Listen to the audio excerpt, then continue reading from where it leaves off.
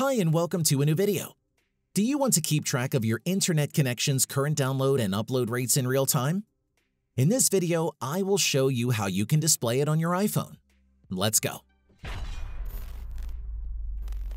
Unfortunately, there is no pre-installed configuration that can display the internet activity on your iPhone. Therefore, the only way to view this data is to install a third-party application that offers an internet speedometer widget. There are various applications in the App Store that can offer you this exact feature. For this video, let's try the app Usage System Widgets.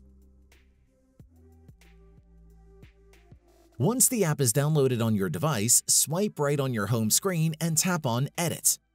Choose Customize, add the usage widget labeled as Connection, and then save your changes with Done. As you can see, a real-time monitoring of your internet activity is now available, whereas Receiving indicates the download speed, while the Sending determines the upload rate of your connection. That's it. If I could help you, feel free to give this video a thumbs up and don't forget to subscribe. Leave a comment down below if you have any questions. See you next time. Bye.